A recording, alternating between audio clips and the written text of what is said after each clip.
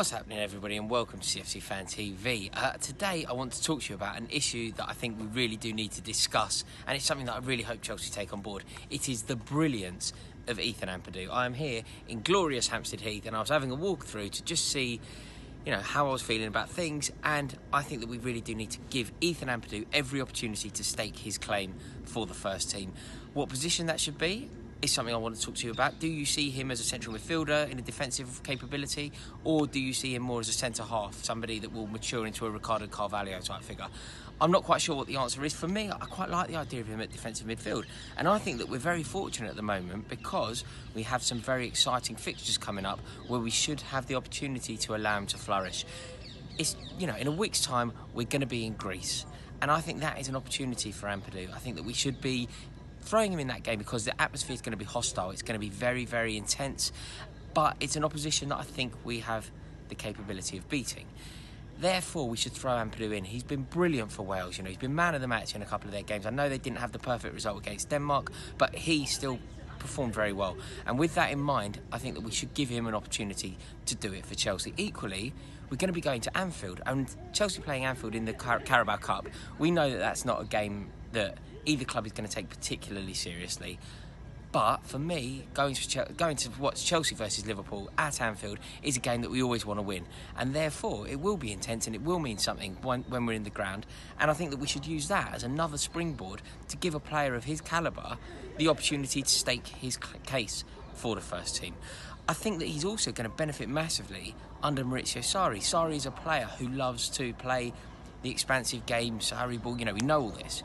And Ethan Ampadu actually didn't make the cut for England when he was a kid because the criticism was ridiculously, and this will tell you all you need to know about the England setup, he didn't take enough touches. So he's a player who likes to distribute the ball, get it moving, take one or two touches, keep the ball moving, keep the ball ticking over. And that's why he didn't make the England setup. So I think that if we can get him playing under Sarri in these big games that we have coming up, we really should make the most of it. And I think that in the future, he could be a Chelsea captain for a decade. I think that he really is that good. And I think it's very interesting now because for years, we've been talking about Ruben Loftus-Cheek, what a player he's going to be. And I think he's a very good player, Loftus-Cheek. I think he has everything in his locker. I think he can be anything that he wants to be. And I really do rate him. And I think he played admirably for Crystal Palace and has had some very good performances for England as well as Chelsea. But I think Ethan Ampadu may now start making a stronger claim for a position in this side if we're going to start betting in a youngster ahead of Loftus-Cheek. I don't know if that's something that the manager will agree with. I don't know if you'll agree with it.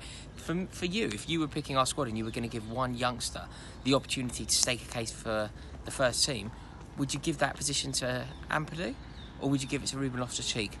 I am unsure. I think Loftus-Cheek has an awful lot to offer and I hope to see him play a lot this season.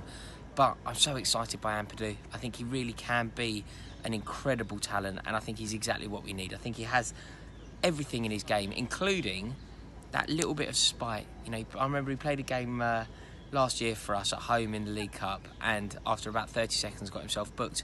And I think it's very good to see that. Just a little bit of an edge in his character, and I think it bodes well for Premier League football. So, yeah, they're my thoughts on Ethan Ampadu. I'd like to see him in and about the first team, especially when we go to Greece next week. Do you agree with me, or do you think that is nonsense and we should be blooding Loftus-Cheek and make sure that we're patient with Ampadu? Nah, let's get him in. Please, guys, do me a favour, let me know how you feel about that, and if you enjoyed this video, please click the like button, and if you haven't subscribed, please do it right now. Right, I've got to head off. I'm getting off Hampstead Heath, and I will see you all on the next video. Go on, you place.